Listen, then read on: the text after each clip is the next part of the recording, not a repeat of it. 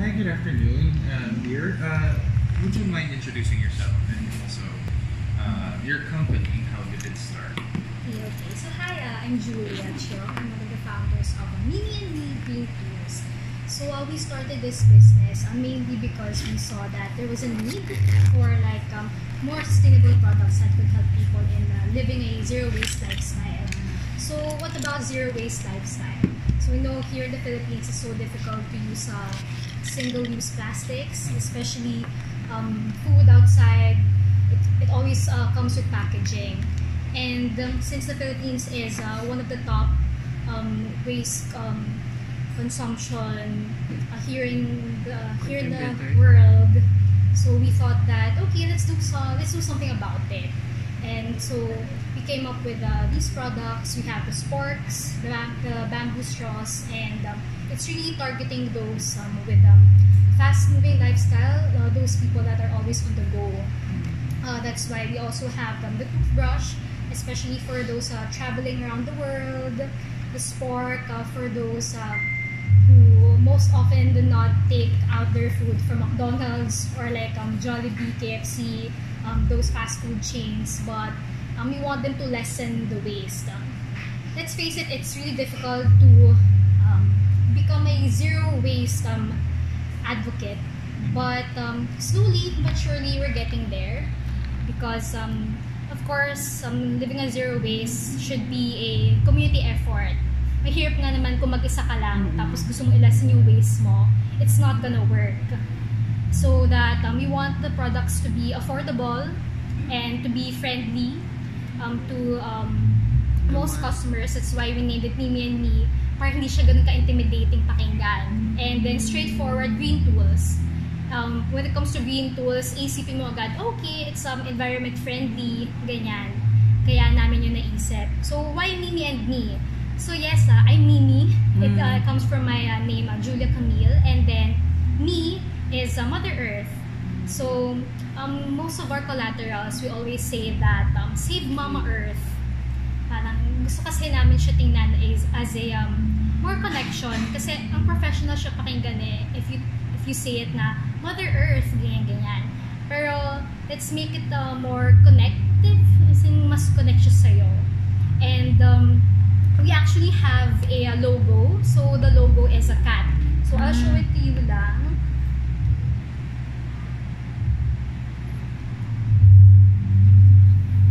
Kasi Mimi sounds like Mimi cat. And di ba, pusa siya. And personally, I like cats din kasi. And of course, I wanted to give a personal touch to the products. Para nga, like what I said kanina, para mas friendly siya. Para mas friendly siya pakinggan. And we wanted to be a little bit cutesy din kasi. Dahil, again, we don't want it to be intimidating. We want the kids actually to shift din to mga zero waste. Para akalain natin, for adults lang yan, bakit natin sila kailangan isama. Pero as early as mga 5 years old or even mga 10 years old and below, gusto talaga natin sila isama because it is a community effort. So here is our logo. It's Mini and Me. Yeah. So this is our logo. So it's a cat. And then para maging different naman siya from mga more logo na meron cat, we placed a plant on its head. So it's Mimi and Me Green Tools. And we call our advocates Eco Mimis. So Eco and then Mimi. Para again may personal touch siya. Kasi pag papakinggan mo, okay, basta environmental friendly ka, ang general niya pakinggan. So para naman may community din inside Mimi and Me Green Tools. We call them Eco Mimi Parents. And what we really want for our customers is to have a more conscious approach to buying stuff, to buying things outside. And really, before purchasing anything, think about it first. Parang hindi yung nakita mo lang siya na on sale, o sige, bili na tayo niyan. Ang gastos naman masyado nun, diba? But the bottom line is, if you're going to purchase something, ano yung magiging benefit nun sa'yo, and above all, ano din yung magiging benefit nun for other people around you. So purchasing doesn't just include you, but includes the people around you, especially household. Ayan, pagdating sa mga household, it's so difficult to live a zero waste lifestyle din. Kasi plastic, magtatapon ka ng basura, magluluto ka, you go to groceries, and then laging may plastic pag bibili ka ng mga wet food.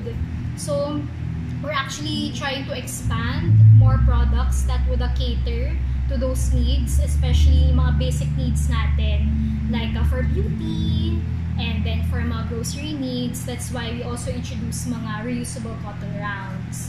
So these reusable cotton rounds are made by a partner community, and then this community is from Payatas.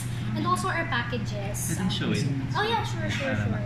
This concern for the environment, how did it start? What prompted you to have this? Oh, okay.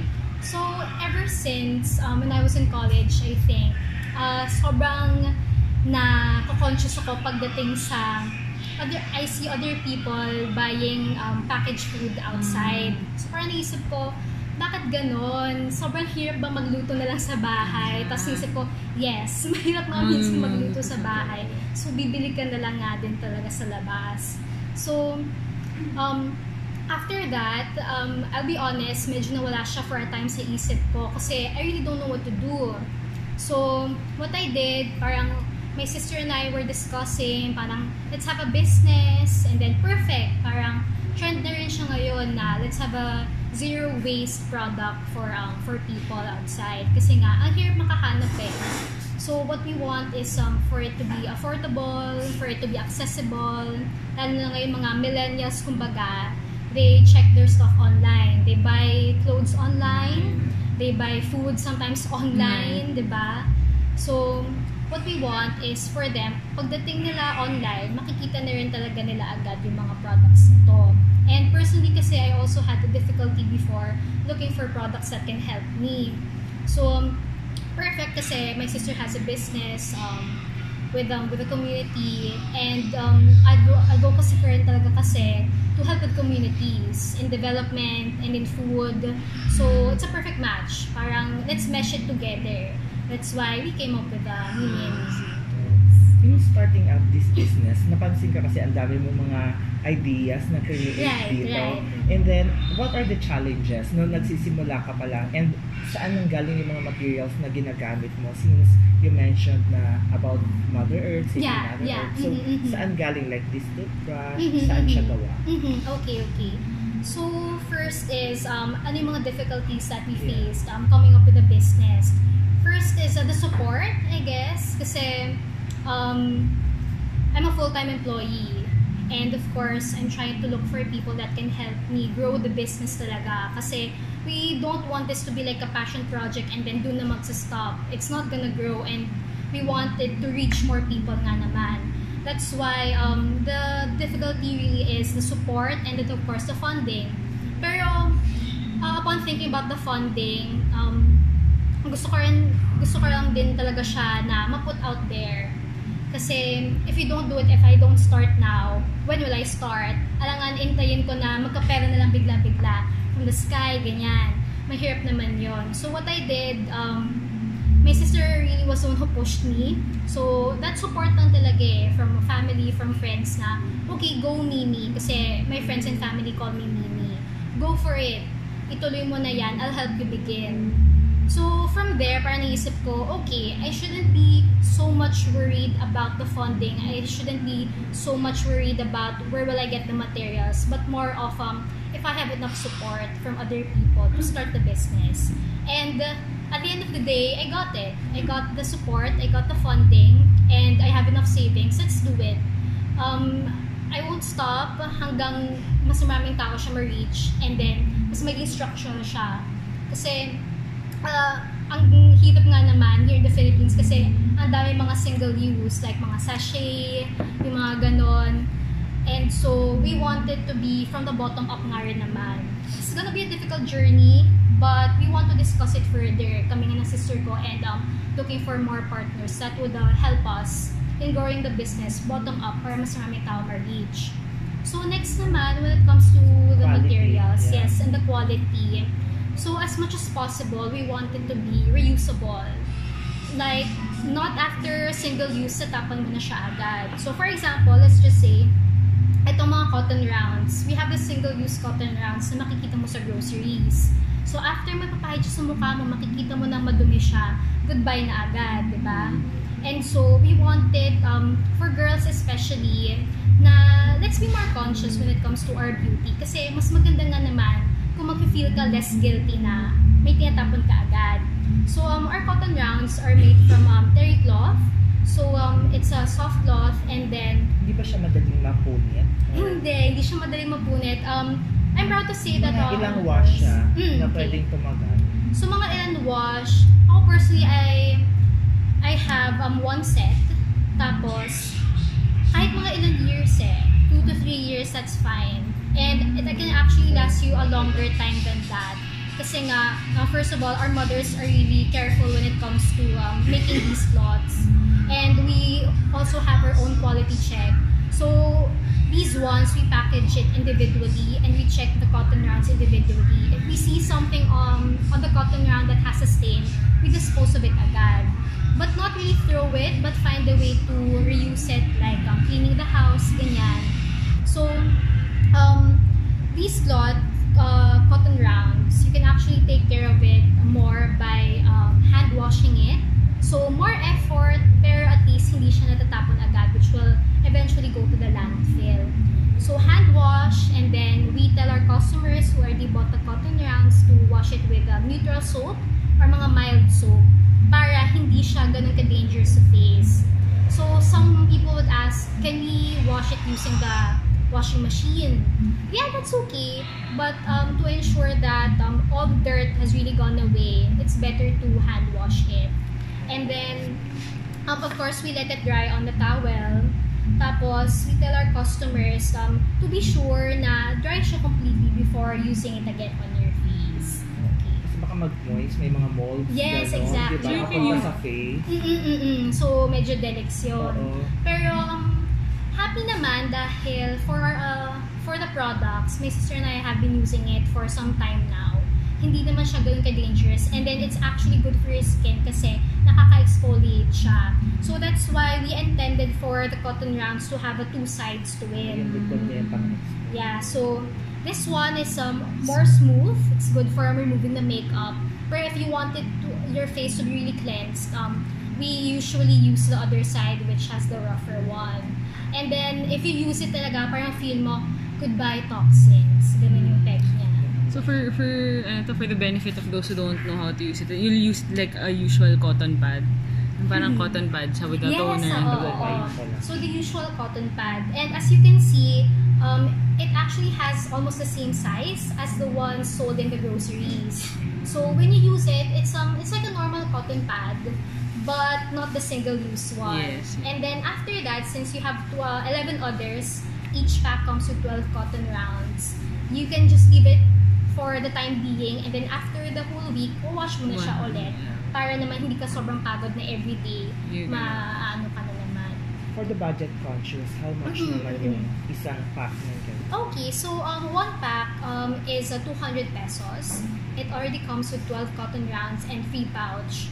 So, we wanted to have the pouch lagi, of course, to support the mothers who made the pouch itself. And para mas travel-friendly siya.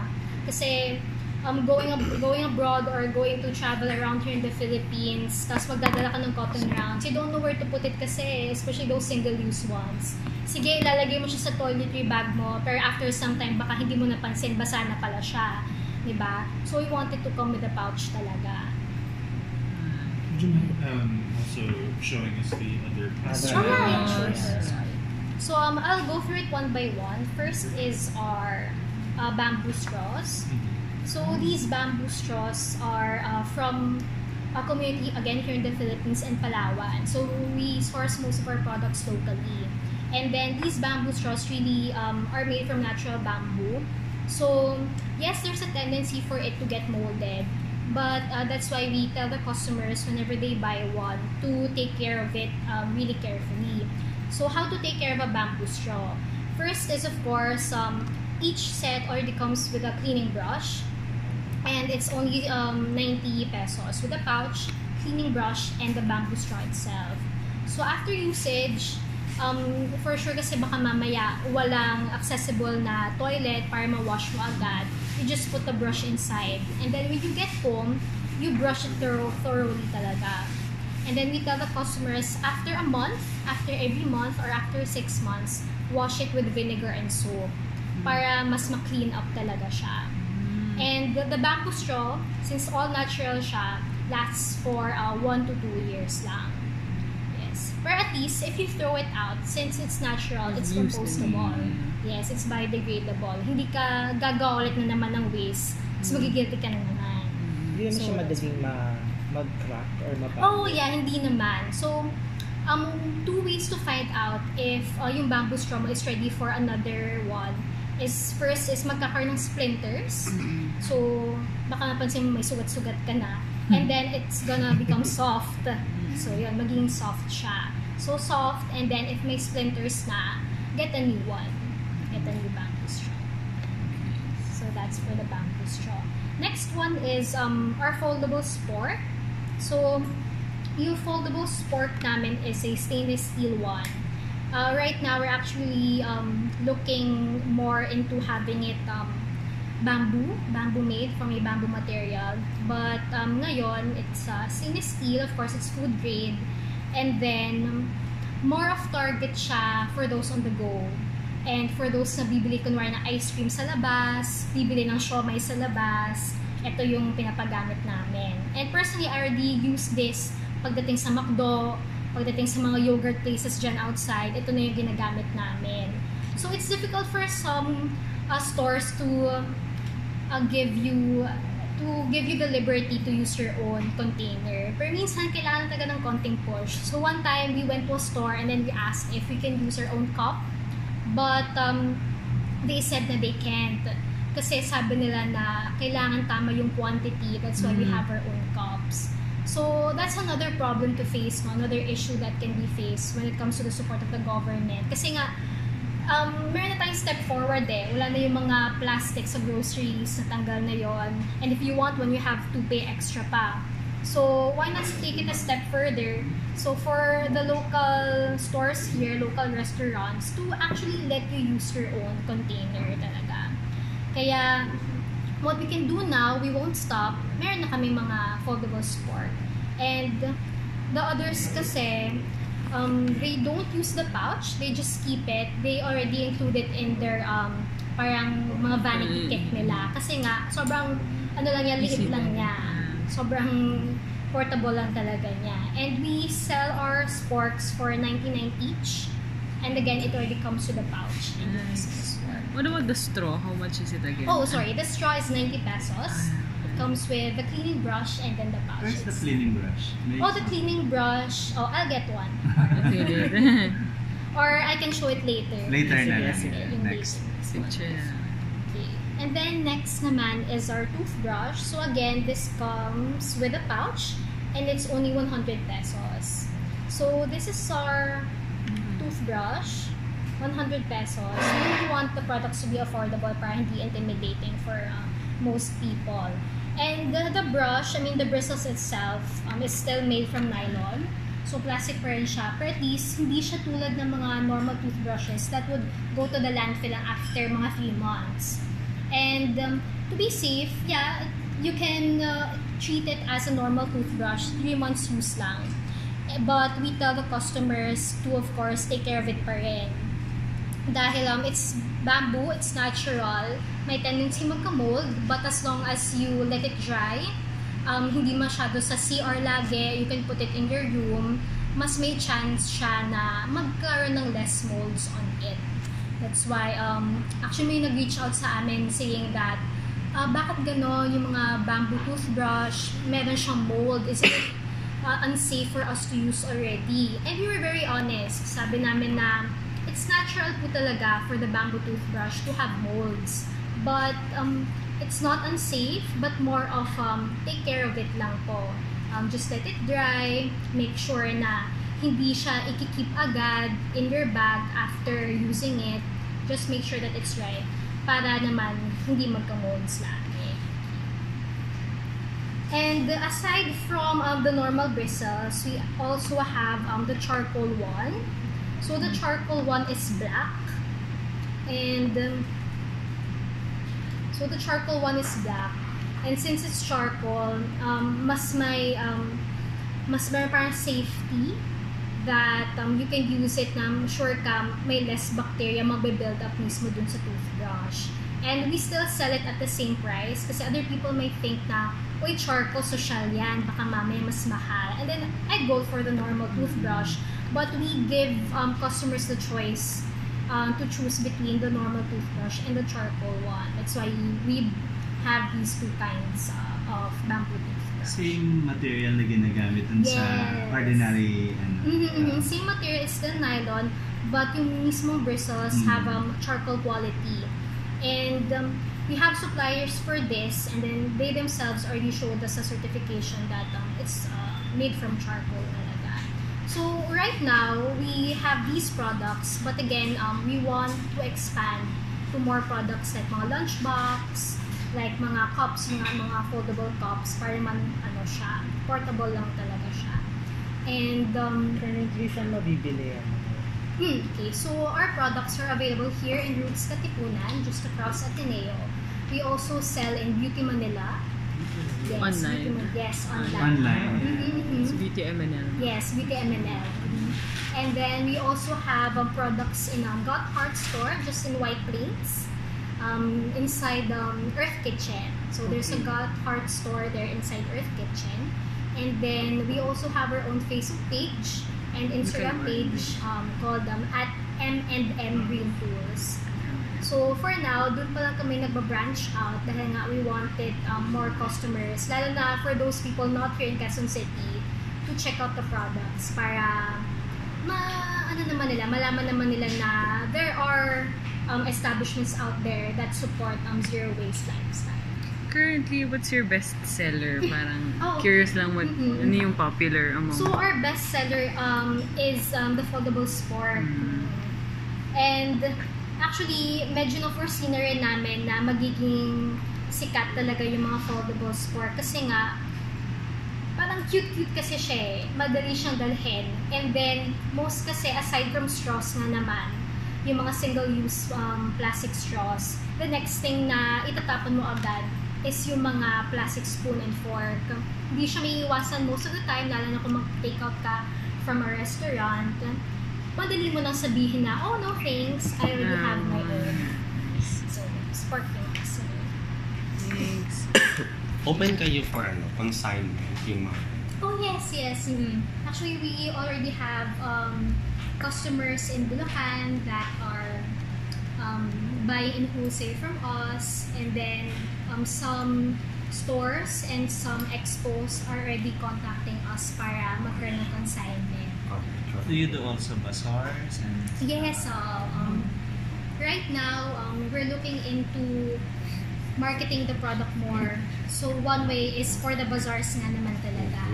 And next month, mas tina-target namin sa bazaars kasi dun meron foot traffic talaga. And then for the people to check out the products themselves. Kasi kung hindi sa online, hindi sa Roots Katipunan or somewhere like Got Heart, sa bazaar nga naman sila pupunta. So that's why we're discussing now on how we can market the product more, or how we can show the customers more about the products through bazaars, expos, and yung mga consignments.